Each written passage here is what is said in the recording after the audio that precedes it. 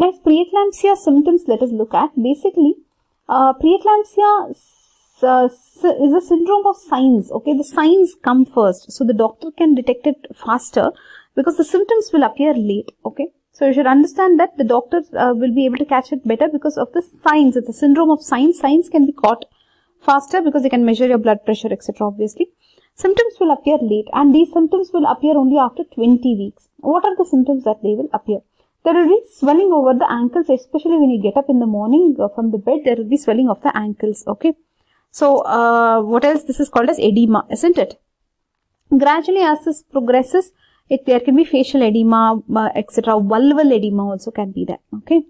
Then the alarming symptoms you should know, guys, because this can be indicative of severe preeclampsia. So, there can be headache, disturbed sleep, diminished urine output because there is ischemia, right? To kidney also there is less perfusion. Then there is epigastric pain because there can be liver ischemia, right? These people can have vomiting also. Okay, this can be hemorrhagic gastritis they can have. Okay, and then they can have hemorrhage in the liver. Eye symptoms, they can have blurring, scotoma, dimness of vision. So these are the symptoms which they will complain of. But what as a sign, what you can see in these people, retinal hemorrhage, exudates, papilledema, you can see those are signs actually. So all these will indicate to you that there is severe preeclampsia, okay? And this eye symptoms will come down after delivery, okay? Remember, this is all is pregnancy induced. So once pregnancy is terminated, everything will return to normal, okay? Now coming to signs.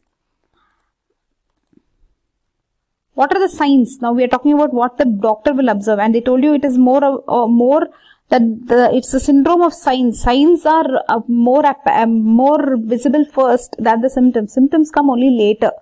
So as a doctor, what and all will you see? If the patient is gaining, having abnormal weight gain, okay, that is more than 5 pounds in a month or 1 pound in a week, okay. Then rise in blood pressure. Obviously, you will be monitoring her blood pressure, and then you will see rise in blood pressure, that is systolic greater than 30, diastolic greater than 50 than the pre-pregnancy value. That can indicate preeclampsia is there. Then edema, like we told you, you are the one who will check for ankle edema, right? You will check the patient, right? But patient can give a symptom of edema of the ankle while rising from the bed. No manifestation of there is no manifestation of chronic, okay, they're saying that there is no sign of cardiac or renal, okay. Pulmonary edema, this you should know, okay. Pulmonary edema can be there, and you will be able to see the abdominal examination. If you do, you will be able to know that there is placental insufficiency, okay. There can be oligoamnios, there is scanty liquor, scanty liquor, and there could be growth retardation of the fetus. So you will be able to detect all this in abdominal examination. Then proteinuria, obviously you will be able to detect, right, before anybody tells you. Okay, blood pressure you can manage. You can check, right? You're a doctor, you will check blood pressure, edema you will look for, proteinuria, you will look for abdominal examination in a pregnant woman to see whether the baby is according to the age. So all that you will do. So you will be able to catch preeclampsia very, very well. Okay. Now based on this, what are the severe preeclampsia means? What will be there? Greater than 160 systolic, greater than 110 diastolic, protein greater than 5 gram per for 24 hours, oliguria these people will have, platelet count will be less, they can have HELLP syndrome.